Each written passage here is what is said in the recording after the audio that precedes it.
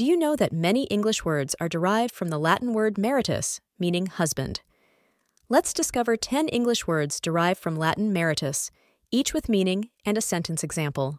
Marriage denotes the legally or formally recognized union of two people. For example, their marriage lasted over 50 years, filled with love and joy. Marital refers to anything related to marriage. For instance, they sought counseling to solve their marital issues peacefully. Marry means to join in marriage. Example: he decided to marry his college sweetheart after years of dating. Married signifies being united in marriage.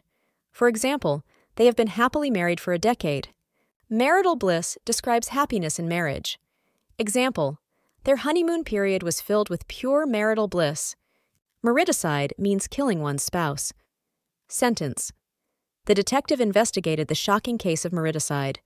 Premarital pertains to events before marriage. For instance, they attended premarital counseling to prepare for their life together. Remarry is to marry again. Example: after her divorce, she chose to remarry and found happiness. Intermarriage is the marriage between people of different races or religions.